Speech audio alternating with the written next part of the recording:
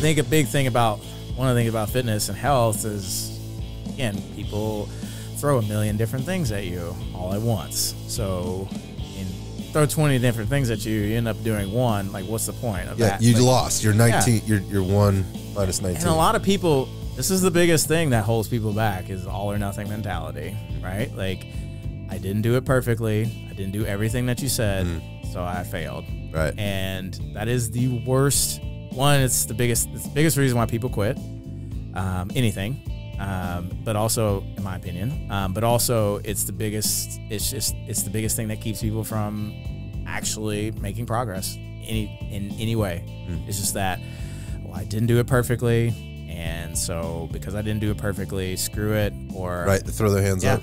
Throw their hands up, and we talk about that, and like, that's not commitment. It's the opposite of commitment. Right. So, I need you to recognize that even if you don't do everything, you're still doing some things, and you need to recognize that.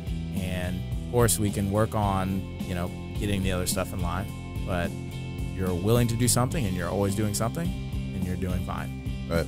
There's a little bit of tough love in there. There's a little bit of self-realization, and then acknowledgement of, well, let's talk about why you did that.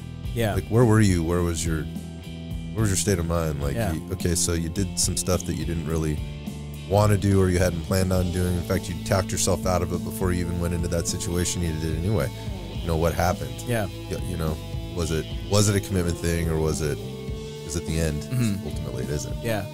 I mean, and then early on in the process too, it's just really, again, just setting some expectations of like, that's immediate up front. That has to be, because again, it's like, if you're working with somebody and we say like, okay, well, this is your goal. Well, if they're not doing what is necessary, then that needs to be brought up, and we need to address that right away. Yeah, some valuable lessons here for coaches and for clients, for somebody that might be walking in or thinking about getting a nutrition coach and walking in. I mean, Alex, what you're doing is you're outlining, hey, before you go and talk to somebody, if you just spent maybe a little bit more time thinking about the things that you're bringing up right now, like, what am I really committed to doing? What is my, how do my values align with my goals? Like, what is this really about for me? What do I see my distractions really being? What's my history of this stuff?